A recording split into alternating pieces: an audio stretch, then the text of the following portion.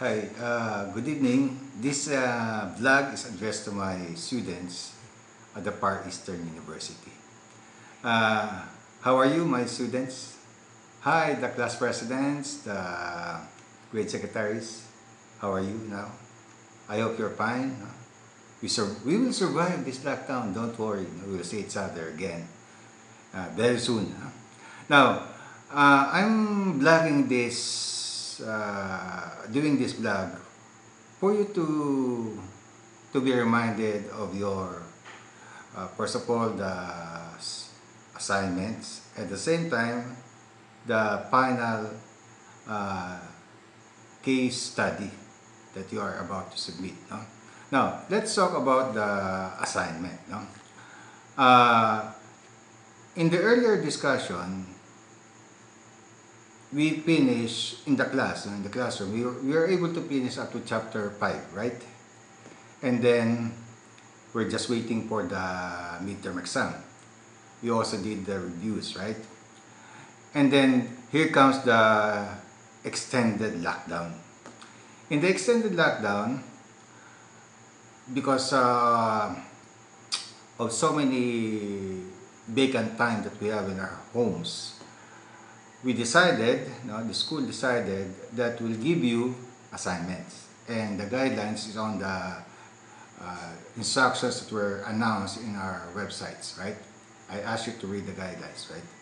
And so the assignment, I'd like to remind you that it's about making summary from chapter 7 to chapter 14, right? All you have to do is to make the chapter outline from chapter 7 to chapter 14, and every chapter you pick 10 important definitions, write the definitions, and then describe in your own word how these terms could be of help when you became professionals someday. That's the assignment. Very simple, no? Outline 10 definitions per chapter, outline per chapter, 10 definitions per chapter, and then define in your own word or describe in your own word how these concepts that you wrote, the 10 concepts for every chapter that you wrote, will help you in your future career.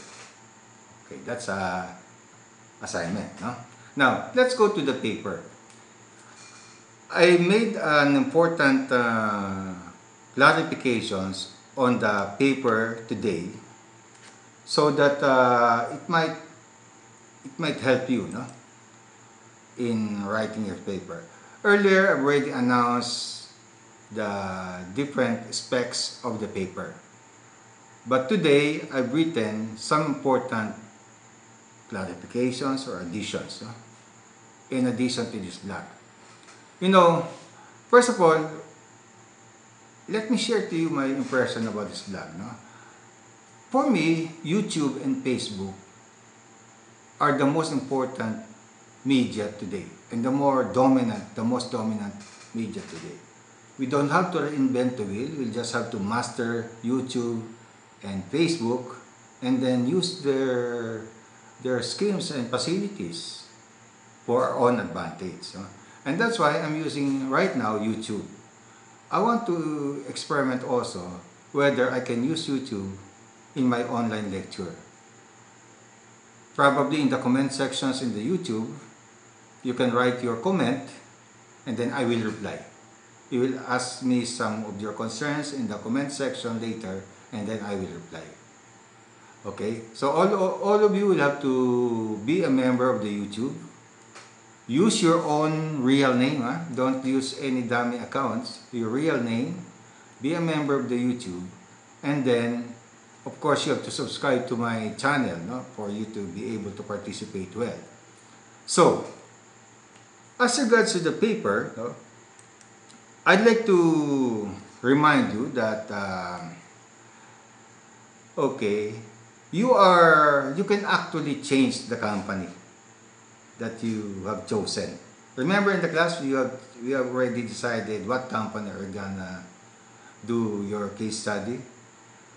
Because of this COVID incident, I will allow you to change your company. the consideration of the company that you will be going to work now is, are the data available in the website regarding your company? Or do you have a person that you can interview in relation to that company so that you can do your paper? Because without data and without information, you can finish the paper according to the outline that we discussed in the class, no?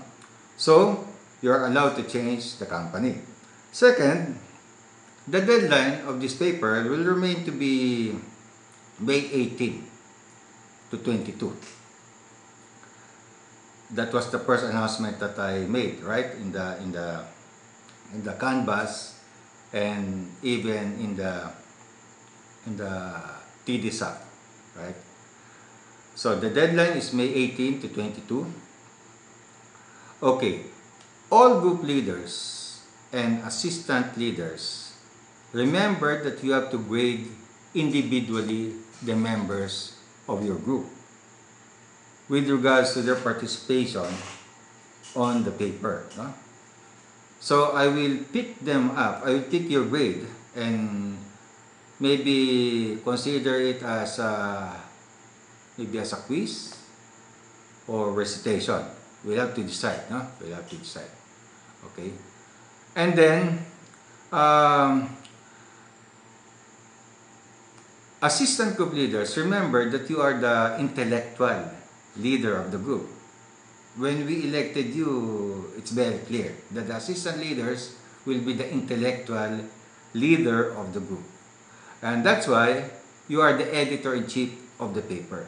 So you have to collate all the works of your members and put them in the format or in the outline that we have, in the required output guidelines that we discussed in the group. Remember what we did in the class? We assigned every member of the group a portion of the outline, right? So all you have to do is to follow up with them, no? Now, so as the editor-in-chief, you're in charge of the paper. If somebody will not submit their part, you have to write it. That's the role of the editor-in-chief. You have to be self-sustaining, no? If one member will not be able to submit a portion of his job, you have to write in his behalf and maybe give him a low grade later. You can pay him if you want. Okay? But of course, under this consideration that we are in a crisis, probably you can just give him low grade. Okay. We have guidelines that we discussed in the class. The title is Required Output MGT 1104 or BET AST HCM 2020. No? It's downloaded. I uploaded it in the Marikina Google Sites. All you have to do is to look at them. But anyway, in the announcement, in the canvas, the link is alive. All you have to do is to click it and you will see the guidelines. Huh?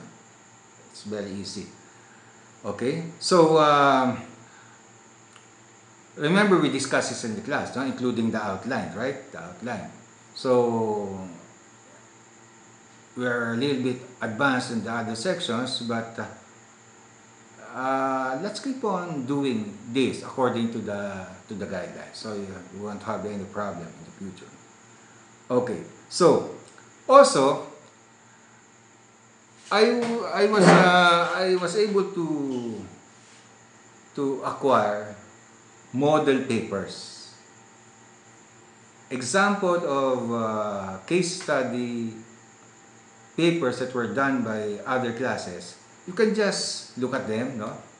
Probably follow the way they do it. Benchmarking, no? It's not copying, it's benchmarking. Technically, it's benchmarking. It's a management concept, no?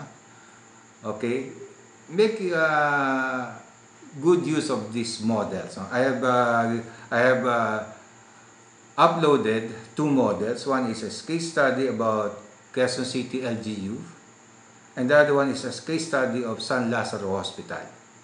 make them as a model. You can refer to them, okay, how they approach, okay, the paper.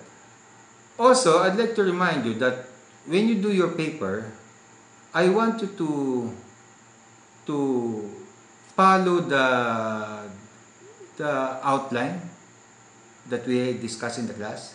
And if you still remember, I want you to pick up the first sentence of the outline and put it in the paper, so that the readers will or the checkers of the paper will understand that portion of the paper by just looking at the outline, or by just reading the first two sentences, no? Okay. Now,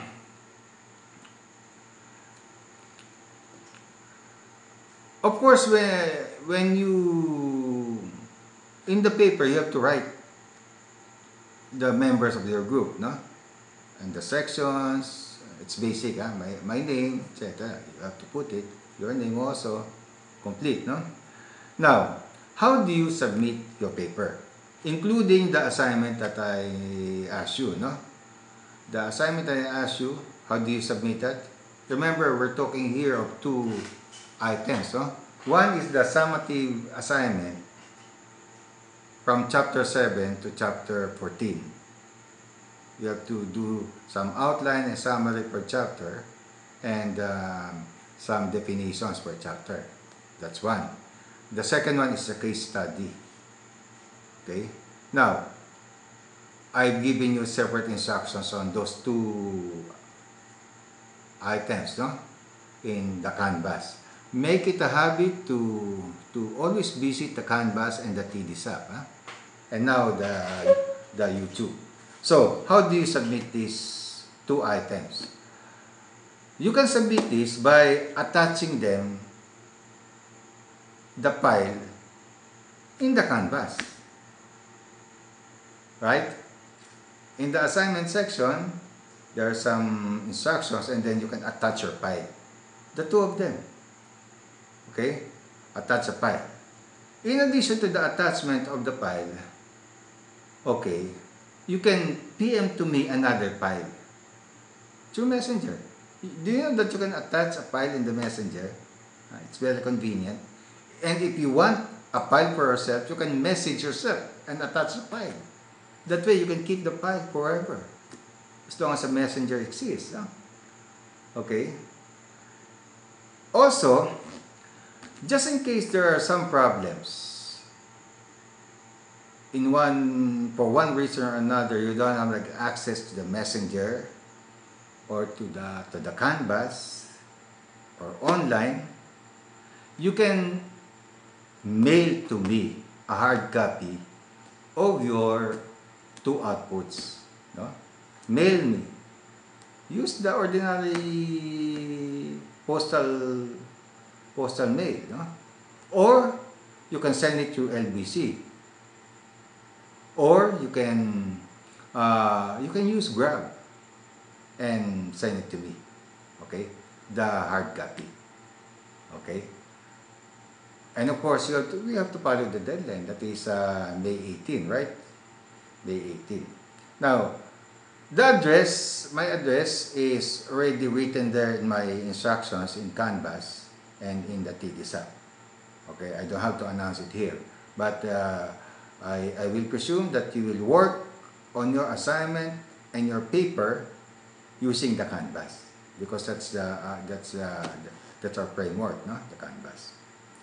Okay, now in this now I'll give you a tip on how to put things together. No? Remember, we are in an online mode, and we are in a situation where we cannot meet personally, and your group mates are everywhere. No? But remember, in our class, when we group ourselves, no? You elect some leaders, and I ask you to make a directory. Remember that? The directory of your class. You must have that. I'm addressing this to the leader of the group and to the assistant leader. You must have that directory. And in that directory, you can, it's the email address there and the cell number in that directory. No? Also, I'll be expecting that each group have a chat room already. I know you have a chat room. I've been hearing this in the class. No? You are communicating with each other through the chat room. So, you can already communicate with the chat room. Those who are not able to communicate with the chat room, you can text them. You can text them. And, I'll give you some technique regarding this assignment and this paper. Just do it. No? Don't be too perfectionist. Just do the best you can, best effort, no? And just finish it and submit it. We'll give you all the considerations that we can. Remember, we are in an abnormal time. We are in a crisis. So, let's help each other. I want all of you to pass my course. So that's why I'm telling you this. Just submit it, best effort, and then we'll see. No? We'll give you the best consideration. Okay? So, president of the class, keep on reminding the group leaders. Huh? Remember, we have 5 groups in the class. You're the president. You, once in a while, communicate with the group leaders. You're in charge of the class. You're the elected president.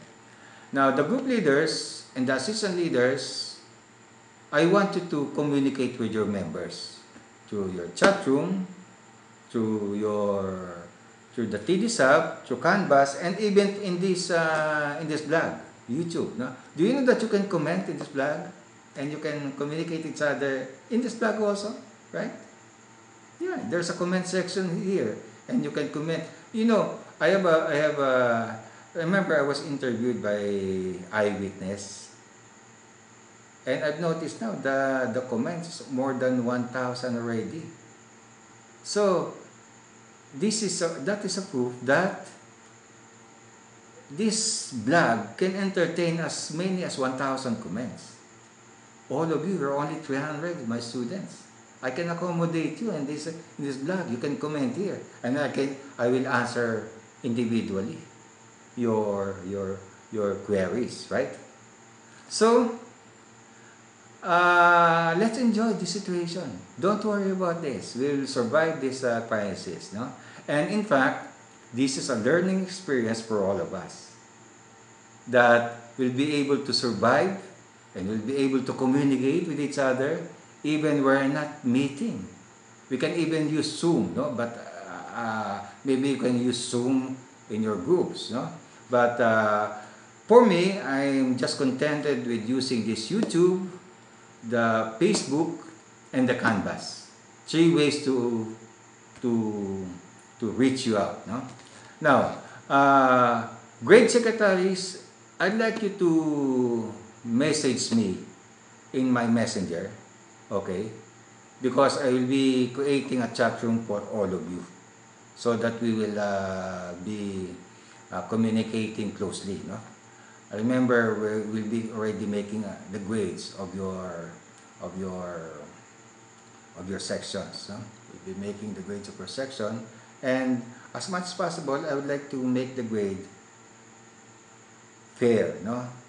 Fair in the sense that it should reflect our activities before the lockdown, and your activities in this lockdown era.